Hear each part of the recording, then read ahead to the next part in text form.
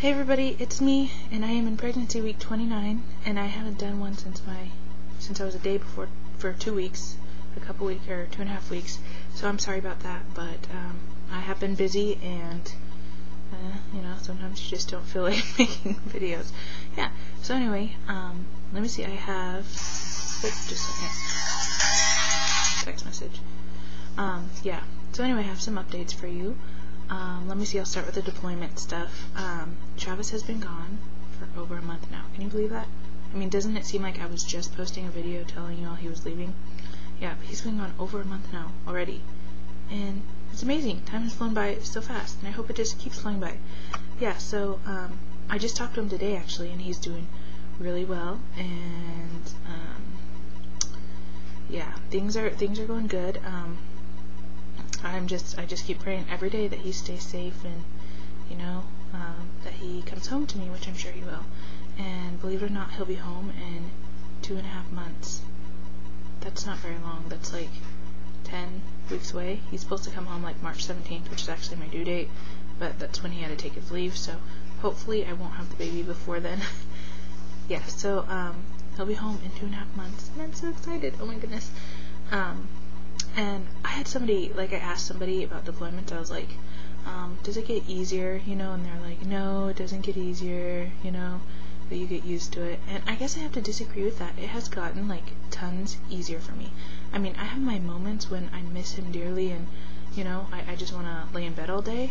I mean, I think that's normal, but it is not nearly as bad as it was. When he first left, the first week, I was, a total mess. I didn't want to talk to anybody. I wanted to be by myself. I was just depressed. It was bad. It was really, really bad. But, now, I'm pretty happy, and I know I have a lot to look forward to, and this is just, it's just a speed bump in our life. It's 1 year out of the, 80 more years we have together, hopefully. So, yeah, he's doing really well, and I can't wait for him to come home. And I have a really good friend named Lisa who told me, she's like, you need to think about it in chunks. So that's what I do. This first 3 months is the first chunk until he comes, first chunk of time, and then he'll be home, and then I have 3 more chunks after that, 3 more 3-month chunks. I know it's kind of a crazy way to think about, but you gotta do something. So, and those 3 chunks, I will have a baby. So I'm sure that Leo will make things go by really quickly. So anyway, that's the deployment update. On to the baby, and he is doing so good. He's getting so big. Oh my goodness.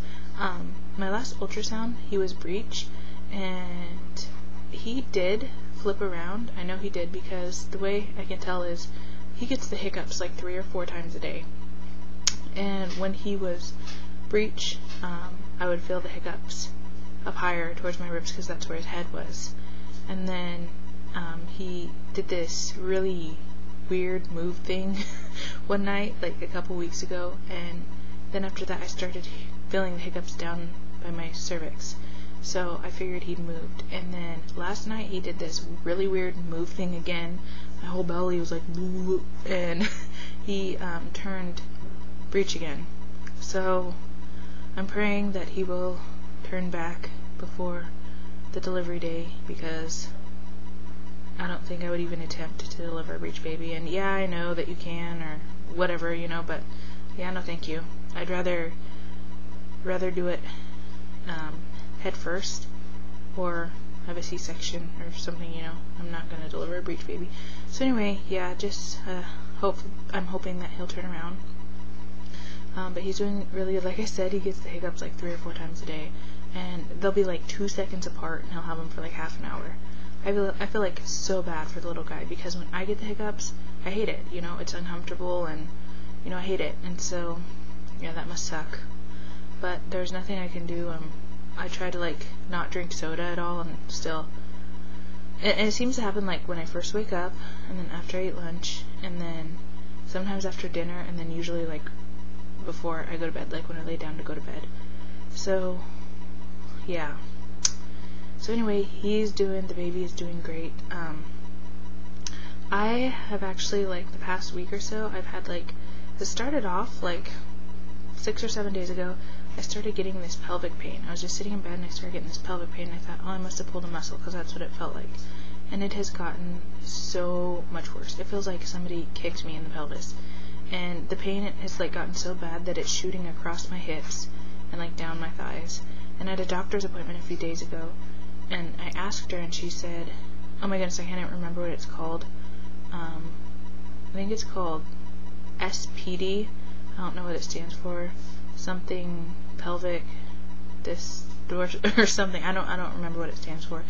But what it happens, it's when the pregnancy hormone, or the hormone's produced when you're pregnant, called relaxin, and what it does is it relaxes the muscles in your uterus, and so your bones and your cartilage starts breaking apart in your pelvic area.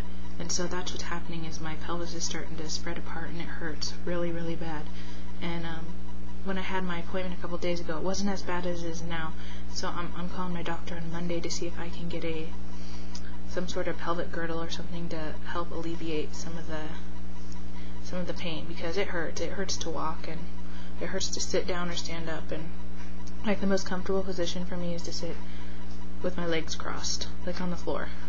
Like, it's horrible. It hurts really bad, and I'd never heard of that. I mean, I've heard of people waddling, but I didn't think it had anything to do with them being in pain.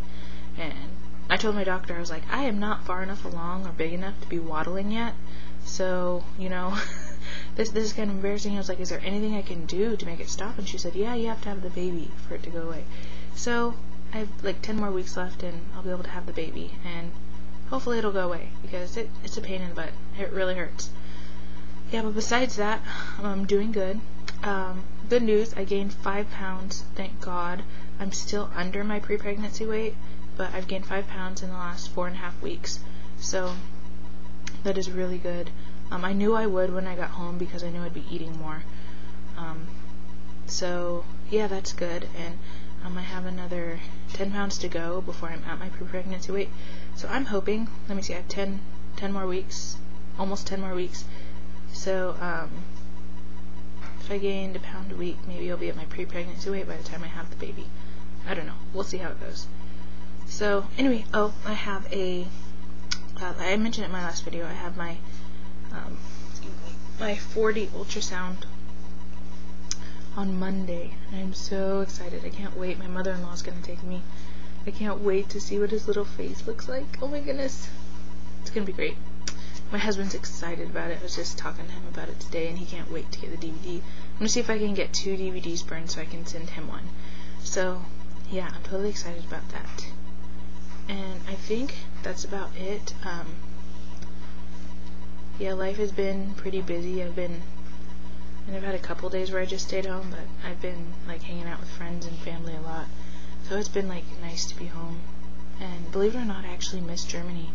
I mean, our life was so quiet there. And all my stuff is there, my furniture and my kitchen and my bedroom, and I still kind of feel like I'm just a visitor here. So, yeah. But everything is going well. Thank you for watching my video, and I promise that I will update next week.